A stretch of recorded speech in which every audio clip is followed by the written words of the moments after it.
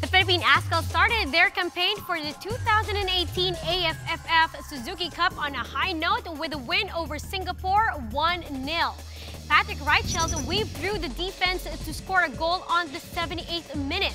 Stefan Schrock was excellent on the left, and debutant Patrick Strauss was also sparkling in the midfield. Now, prior to the goal, the Singapore Lions lost two of its forwards, Faris Ramil and Sharil Ishak, due to cramps, which proved to be crucial losses for the squad.